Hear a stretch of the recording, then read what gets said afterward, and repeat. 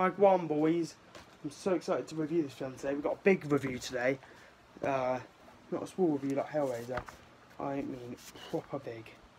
It is Get Out by the director Jordan Peele. Obviously one of the more famous films that I'm reviewing. One of the latest films. 2 pages and the rating is well justified.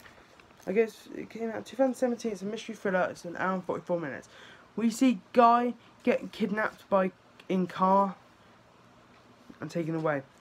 We meet Chris and his girlfriend Rose and his dog. Chris and Rose leave Rod to look after the dog as Chris and Rose head to their families. They hit a deer and cop asks basically a race. Basically the cop commits racism. He asks ID for Chris, but Rose is the one driving and he's the one getting punished completely. We see Walter and Georgia working. We'll know why in a bit. We meet the brother, the mum and the dad. The brother embarrasses family and tries to fight Chris. Chris smokes and is charged by Walter, but he turns like he goes he like yeets, like proper like fucking yeets him. And the mum puts him into the sunken place. All the Armitage are there buying Chris. Chris finds out about this. He's scared. He wants to go home. Also, Chris likes photography. Also, Chris is told to get out by Logan and attacked. Basically, he said he knows him. He seems like he knew him from before. Rose betrays Chris, and Chris is kidnapped, knocked out. Chris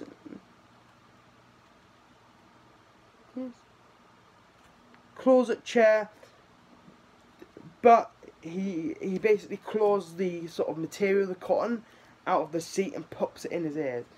Now this will come later. Jim is stealing Chris's body for his eyes. Armitages start to cut open Jim, but Jeremy heads for Chris, but is taken down because Chris fights him with Ball, KOs him. Chris pulls cotton out of his ears. He literally had ears and he put the cotton in his ears to stop the hypnosis. Dean gets impaled by deer antlers.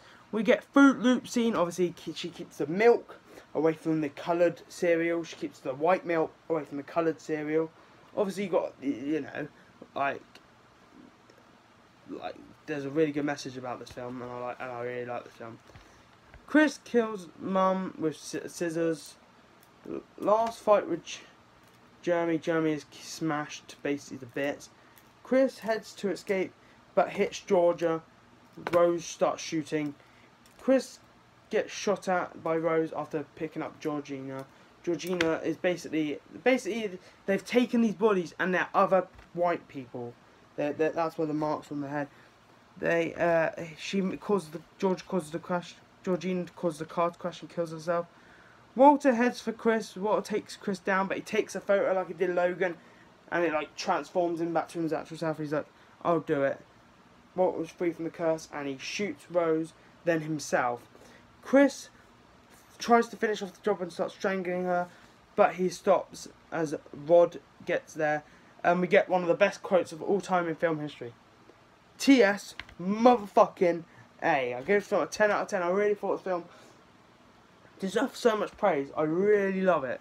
I think it's just got such a good message behind it. Don't see really many films touching on this subject. You're mostly seeing films about SJWs. They're the films that I don't like. If you don't know, I really like films that highlight actual matters, not just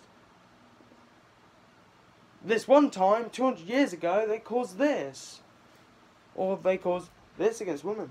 I'm fucking alive. But yeah, hope you guys did enjoy my review. If you did, please do smash that button. Jordan Peele is one of the best directors. He's directed a new Candyman. He's directed Us, which I'm hoping to put into pot number 2 or 3. And Candyman, which is coming out soon. So I hope you guys did enjoy the review. If you did, please do smash that button. See you guys in the next one, which will be tomorrow, which will be Bye Bye Man. Because I was busy today with the dentist, and I played some Modern Warfare, Warzone, because I want to try it out. But yeah, sorry about the triggering us on. I hope you guys did enjoy. Seriously, really, really get this film. I don't say this enough. Really get this film. Yeah, bye bye.